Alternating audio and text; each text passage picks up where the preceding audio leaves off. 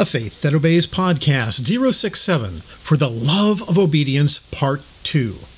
Examine yourself. In our last podcast, we looked at that intense passage of Scripture in 1 John chapter 2, where John challenges us to obey the commandments of Christ and lets us know, in no uncertain terms, that obedience is not optional. Listen to this passage again. 1 John chapter 2, verse 3 through 6.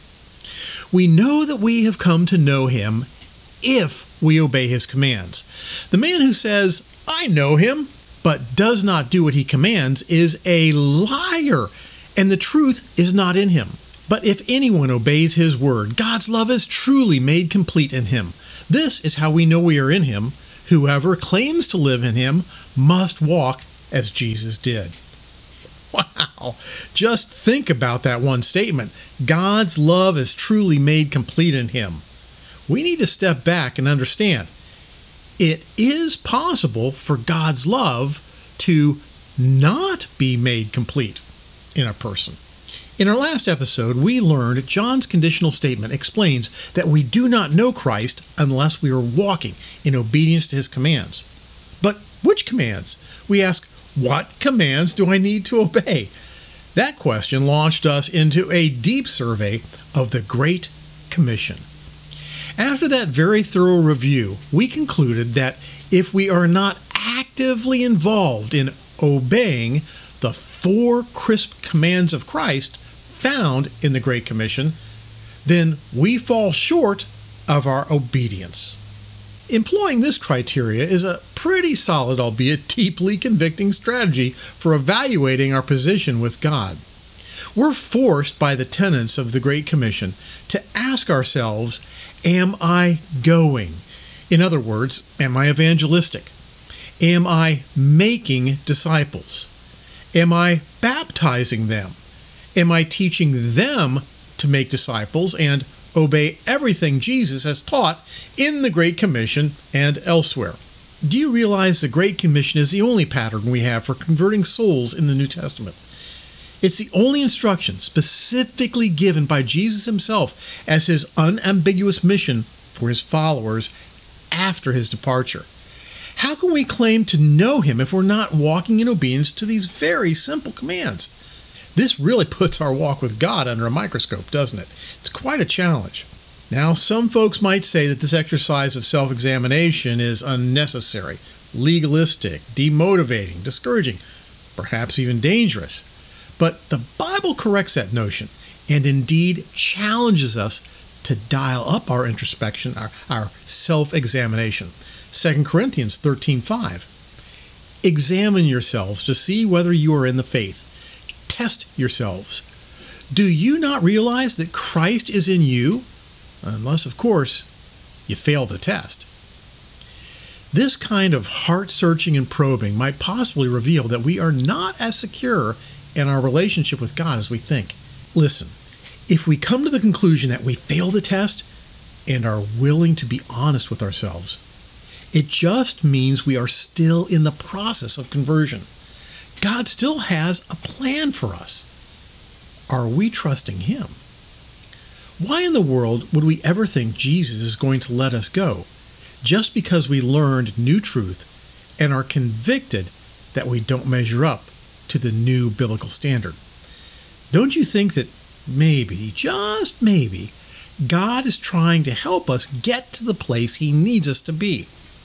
I don't think God gives up on people if they continue pursuing him with a humble and open heart. Only our pride and our arrogance keep us from growing to the next level as we point to our spiritual resume and claim, but I made a commitment to Christ years ago. Look at all I've done for him. Well, that may be true, and maybe, just maybe, God sees your heart, and that's exactly why he's nudging you higher. If I fail the test, as Paul says, shouldn't I have an attitude of great humility and gratitude because I realize I'm not saved? And if I come to the conclusion that I'm not saved, that does not mean that God has rejected me. It just means that God is not done with me yet. The humble person asks, why have I fallen short? And how do I move forward in repentance? and make the godly changes I need to make. Let's take a cue from the Apostle Paul. He kept an open mind and a humble heart. Listen to what he said in Philippians 3, verse 12 through 16, about his own self-examination. Not that I've already obtained all this or have already been made perfect, but I press on to take hold of that for which Christ Jesus took hold of me. Brothers, I do not consider myself yet to have taken hold of it, but one thing I do, forgetting what is behind and straining toward what is ahead, I press on toward the goal, to win the prize for which God has called me heavenward in Christ Jesus. All of us who are mature should take such a view of things. And if on some point you think differently, that too God will make clear to you. Only let us live up to what we've already attained. Conversion is a process which leads to a very specific point in time when an individual completely surrenders themselves to the will of Christ, obeys the gospel in water baptism, and is saved. Obedience to the commands of the Great Commission is the only authorized method of conversion. Sometimes this conversion process takes years, especially given the fact that there is such a vast array of seductive, false doctrines, blurring the clearly defined edges of the narrow path. Actual obedience, however, takes only a moment.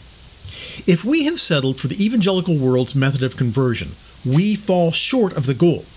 While folks who have been deeply committed to Christ for years and served him faithfully probably don't need to repent of some of the technicolor sins a super worldly person may be struggling with, they most certainly need to repent of the black and white sins of doctrinal issues they've held on to. Sometimes we need to repent of bad deeds, sometimes we need to repent of bad beliefs. There can be no argument. God wants us to continually and confidently evaluate our walk with him and strive to do our very best every day. Paul said it this way in 1 Timothy chapter 4, verse 16. Watch your life and doctrine closely. Persevere in them, because if you do, you will save both yourself and your hearers. Paul tells Timothy, and by extension us, to evaluate the way we're living our lives and the things we are teaching in a careful and sober manner. Why? Because the way we live and the things we believe and teach are matters of salvation. We can't live like the Dickens and claim to be saved, nor can we teach unbiblical doctrines and expect them to have the power to save ourselves or those who hear us. So let's talk about the motivation behind our obedience in the first place. Why in the world should we obey Christ? Well, the bottom line answer to that question is because we love him, and that might seem pretty obvious. But there are incredible riches in this idea if we're willing to dig just a little bit. As I told you in the last podcast, I was stunned when I saw the connection between salvation, love, and obedience. Listen to these passages and think about this connection. It's pretty challenging. This is John 14, beginning in verse 15. If you love me, you will obey what I command, and I will ask the Father, and he will give you another counselor to be with you forever, the Spirit of truth. This passage presents a simple if-then conditional statement and connects it to salvation. Now, this connection to salvation might not be obvious, so let's take a closer look. If we love Jesus, then we will obey Jesus. And when the first part of this if-then statement becomes true, then the second part is fulfilled. What's the first part of the equation? Well, loving and obeying Jesus. What's the second part of the equation? God gives us his Holy Spirit.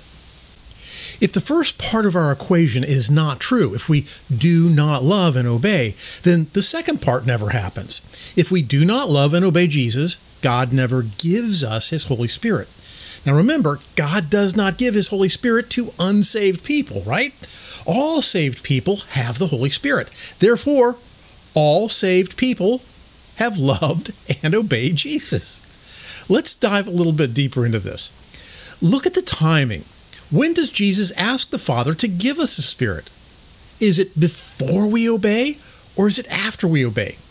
Clearly, the Father is not even asked to send the Spirit until we obey. That's pretty intense. Does the Bible say anything else that connects love and obedience to salvation? Yeah, quite a bit. Look at John 14, verse 21. Whoever has my commands and obeys them, he is the one who loves me. He who loves me will be loved by my Father, and I too will love him and show myself to him. The first thing we see in this passage is that someone must have the commands of God. This infers someone must have told them about the commands, right? Someone must have obviously preached the word to them. It also implies they accepted the word. After they hear and accept the word, these people obeyed the word. God does not show himself, reveal himself to the disobedient. Now, obviously, God loves all people, but all people are not saved, are they? Only those who hear the commands and obey the commands will be loved by the Father. Why? Well, because they develop that saving faith, a faith that obeys. But wait, there's more. John 14, verse 23 through 24. Jesus replied, "If anyone loves me, he will obey my teaching. My Father will love him, and we will come to him and make our home with him. He who does not love me will not obey my teaching." These words you hear are not my own. They belong to the Father who sent me. Well, this passage is about God giving people his Holy Spirit. Right here, we find that God comes and makes his home in a person who loves him and obeys his teaching. We see that this is a person whom God loves back. And just so the message is clear, Jesus flips things over and shows us the inverse truth. A person who does not love God will not obey his teaching. Now, let's remember, the Holy Spirit only indwells a house which has been swept clean. In other words, the Holy Spirit does not come and live in us until our sins have been forgiven by God. He does not live in a believer whose sins are still intact. And make no mistake, sins are only forgiven by God when we complete our faith and obey the gospel in water baptism. Water baptism is the only biblically ordained response to the good news. Now, this stands in wild contrast to the evangelical world's methods of conversion, by simply accepting Christ into our heart or saying a prayer for salvation. Those are not obedience to Christ's commands. All three of the passages we've just discussed indicate that God's love and his gift of the Holy Spirit are predicated on our obedience to Christ's commands. If we do not love, we do not obey. And if we do not obey, how on earth can we claim that we really do love? And to really drive it home, Jesus tells us these are not just his words, but the Father's words. And there's no wiggle room around them. These conditionals present a choice between two options. You take the blue pill or you take the red pill. There's no purple pill. We either love Christ, as demonstrated by our obedience to the Great Commission, or we do not. Tragically, I think some people experience a form of delusion where they've never truly obeyed the biblical plan of salvation, but they still firmly insist they really, really do love Christ. These passages tell us that can't be true. If-then statements present a condition. They tell us what the result is if the condition is met, and what the situation is if the condition is not met. These particular if-then statements have been crafted by and presented by the God of the universe. And you know what? We don't get to pick the result any more than we get to debate the conditions. The conditions are non-negotiable, without discussion or apology, and a truly humble person surrenders to them. You know, the world is full of people who call themselves Christians. In fact, that great arbiter of truth, Wikipedia, says, Christianity is the most prevalent religion in the United States. The Public Religion Research Institute's 2020 census of American religion, carried out between 2014 and 2020, showed that 70% of Americans identified as Christians during this 7-year interval. Isn't that an interesting statistic? 70% of America is Christian. There's just one big problem with this claim. Nobody defines the word Christian. These surveys, and the world in general, use a very loosey-goosey definition of Christian. When the world says Christian, they mean people who believe in Jesus or go to a Catholic, Protestant, or non-denominational church, which uses the New Testament scriptures. Since we are not Jewish, Muslim, or Buddhist, etc., we're Christians. The Bible defies that notion. A Christian is someone who not only believes in Jesus, but is walking in obedience to Jesus' commands.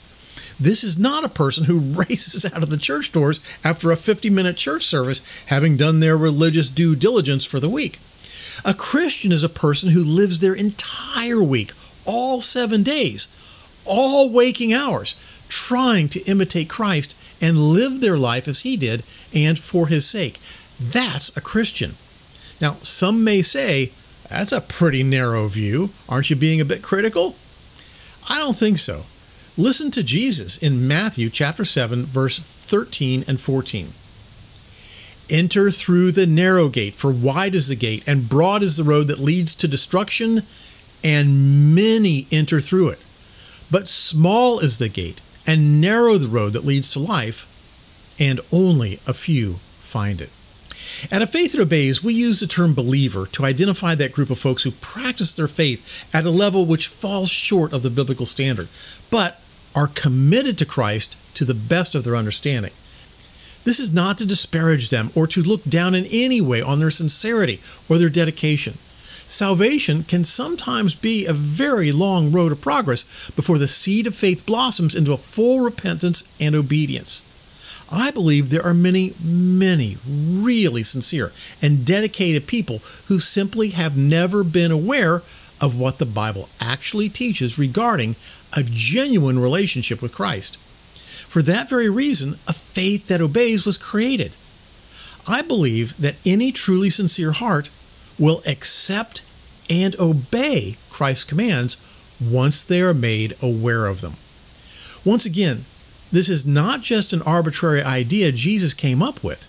He made sure we understood the critical nature of this teaching when he said, "These words are not my own, they belong to the Father who sent me." For me, seeing this connection between love, salvation, and obedience is pretty stunning. I think this really gets to me because I know so many people who sincerely care about and are devoted to Jesus to the best of their understanding, but are still lost because they believe and teach unbiblical methods of salvation. Millions and millions of people claim Christ as their Savior, but so few walk as Jesus did, and in doing so, make him their Lord. If we sincerely love Christ, we have no choice but to adjust our course to follow him in the way Scriptures require. As I've declared before, we can't have a Savior if we will not have a Lord. When we love someone, we have a go anywhere and do anything attitude, which kindles the fire of that love into amazing flames. That's a relationship with Christ. Folks, what we are learning today should serve to convince us that there is a lot more to a relationship with Christ than punching a time clock at church on Sunday. Our life and our doctrine are matters of salvation. The Holy Spirit is never given to a believer anywhere in the Bible prior to obedience. So, we must never teach or believe that we are saved sometime before that final prescribed step in the biblical plan of salvation, which is water baptism. Well, so far we've looked at some really intense passages which relate to obedience, salvation, and love for Christ. Next, let's take a look at the nature of obedience as it appears in the Scriptures. Let's see what else we might discover as we pursue our faith that obeys. Well, thanks for listening and watching. Join the argument at www.afaiththatobeys.org/blog.